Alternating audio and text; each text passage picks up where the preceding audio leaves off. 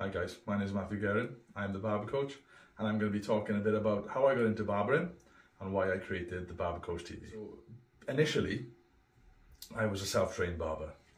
I started off barbering because my local barber closed down. Everyone in our village went to him, and when he finished barbering, a lady took over, and nothing against her or the fact that she's a lady, but she couldn't cut hair. So my mother bought a kit and she thought she could do a better job, and let's say that she didn't do a very good job at all.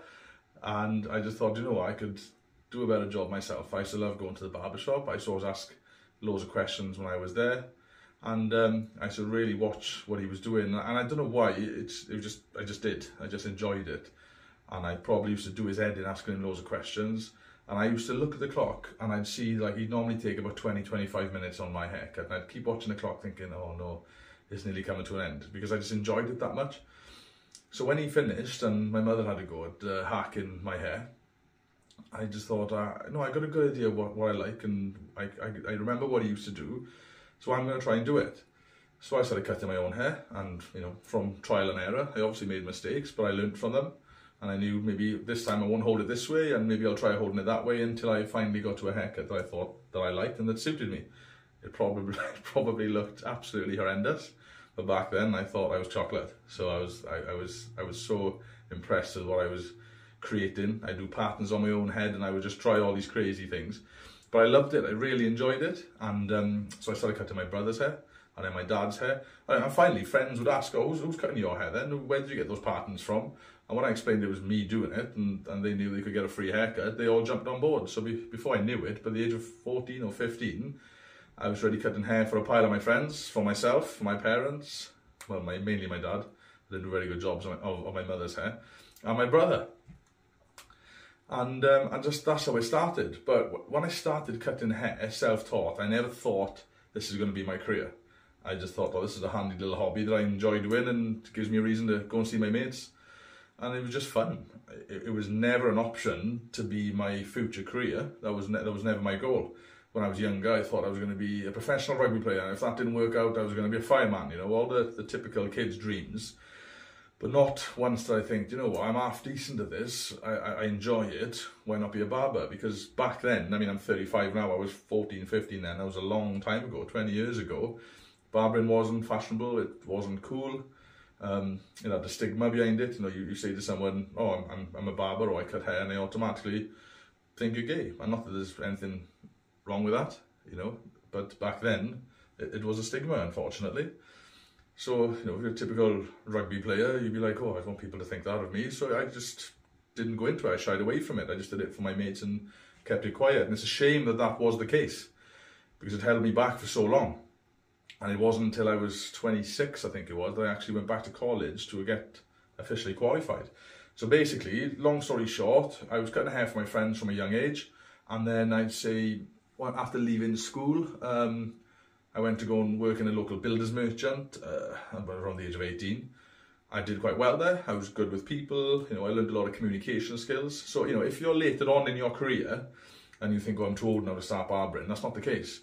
And that doesn't mean that the stuff you've already done is going to be a waste of time, because you learn so much from other experiences that you can bring to the barbering world to improve the services that you provide.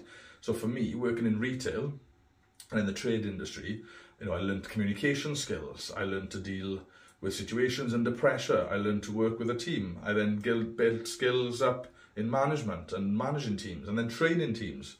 And it's those little experiences and skills is what's allowed me to kind of embrace the barbering world from a different perspective, and use the skills that I've learned to create a different career and to reach other heights in barbering that most people don't. You know, most people wouldn't consider potentially having shops and managing teams or training people, becoming educators, competing, because I had a very competitive edge as a sports person.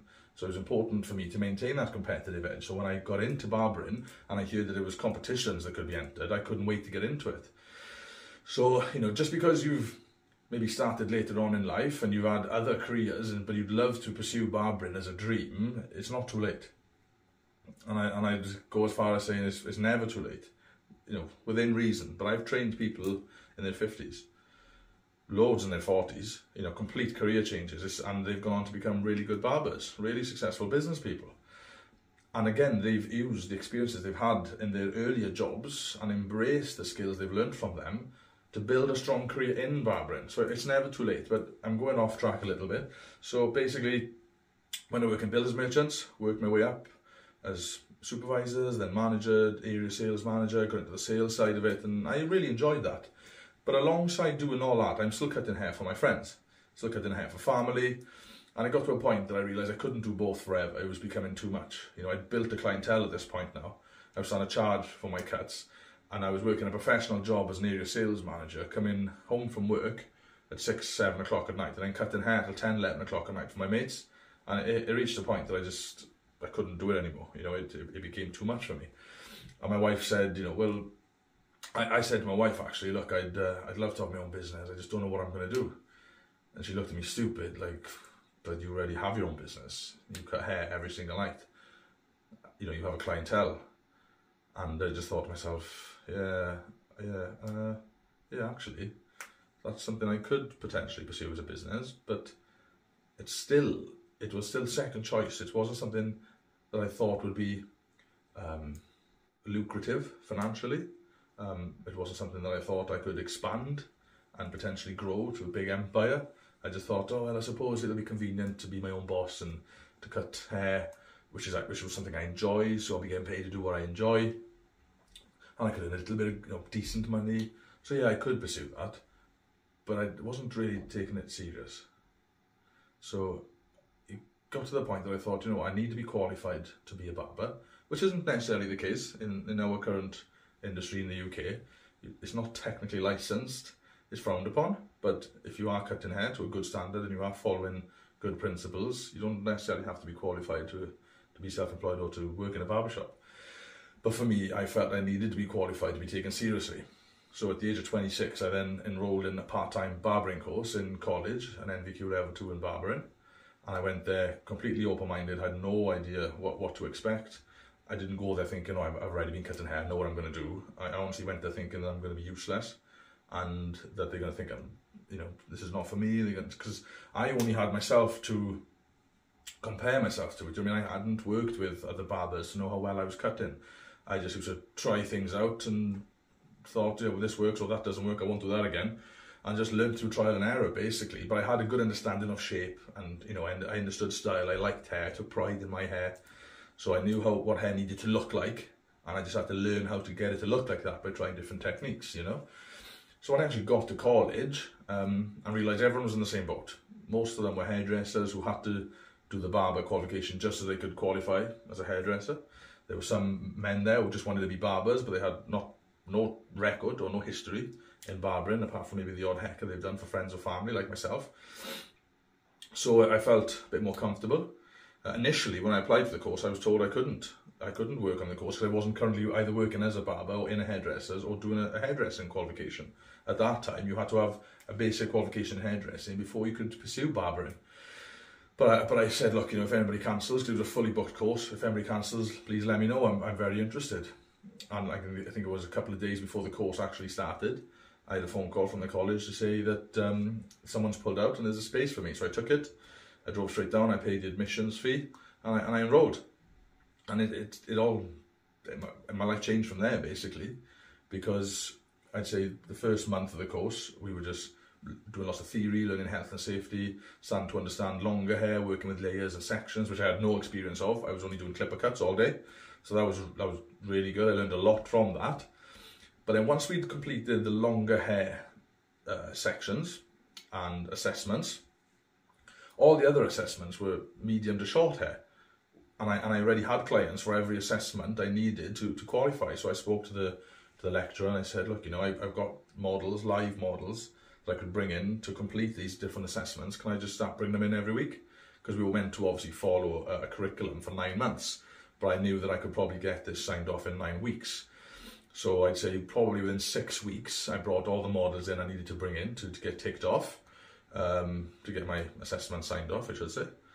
And I thought that was it. You know, they were good enough. I passed. The lecturers were happy with what they could see, and So I thought, look, do I need to still be on this course now? I've completed all my assessments. So I spoke to the lecturer and I said, look, can I just call it a day now and at the end I'll just get my certificate? And they pulled me aside and said, oh look, to be honest, we wanted to ask you if you would stay on and become a lecturer, because the next half of the course involves skin fading and pattern work, and none of us lecturers know how to do that very well. We're completely out of our depth when it comes to barbering. We're all hairdressers and we don't know how to actually provide quality skin fades. We're very old-fashioned, and you've proven that you can do it, and would you stay on to actually take the course? So that was a massive turning point for me. I'm starting off on this college course not having a clue what to expect, thinking I'm not good enough to be here. I'm only cutting hair for friends and family, and that's just because the local barber's closed. What am I doing here?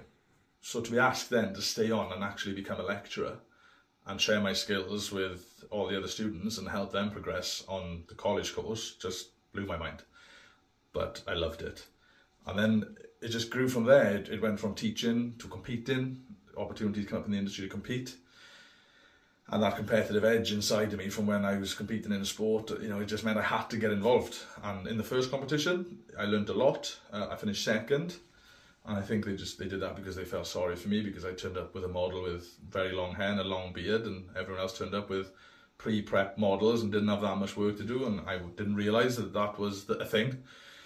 So I turned up with a model that looked like I'd pulled him off the street, poor thing.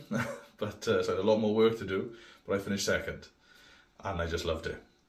And basically from competing and from then taking pride in my social media and really sort of showing people and getting my name out there, my work out there, and showing people what I do and what I've done, just because I loved it, I was then approached by Nearcut, the online booking app, and they asked me if I would trial their app for 12 months. They give it to me free of charge as a bit of a guinea pig, and I could sort of tell them things that I would like them to change just to suit my business.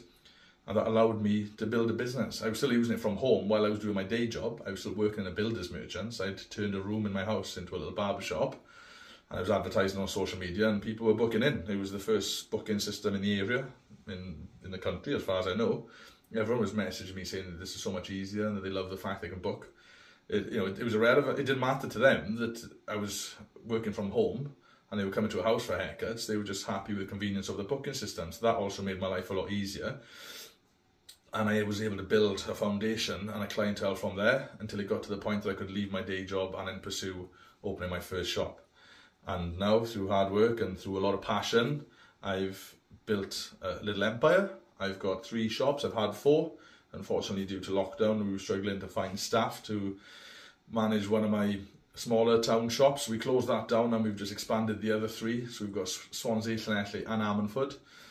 And I've got a great team working with me, and I've got great friends who have worked with me in the past who've also gone on to open up their own shops, gone on to have their own careers, and I've trained people to win competitions. And now it's not all about me, as much as I love competing, I love more seeing other people progress and do well. So as well as opening shops, I've helped other people compete in the industry and do really well for themselves. And I've created the Barber Coach TV so then I can provide all this experience and knowledge to you and to help you along on your journey. So I hope you enjoy it. I'm approachable. Please message me, whether it's on social media or if you want to send an email into the Barber Coach TV. Please get in touch. If you have any feedback, I'd be really grateful to hear it. If you're enjoying, please leave a review. You can leave a review on the Barber Coach TV. If you click on the sign up section, even if you are already a member, go to the homepage, click the sign up section, and then in there, then underneath the option to sign up, you've got description and review. You can leave a review there, and if you'd like to leave a review on Google, I would be very, very grateful. I hope you're enjoying the Barber Coach TV. I hope it's helping you, and I'm really excited that there's going to be a lot more big things coming soon. We've got a lot of other educators joining us with a lot of amazing information to bring to the table, and I'm sure you're going to enjoy it. I honestly believe this is going to be big, and I'd love you to be a part of it. Thank you very much.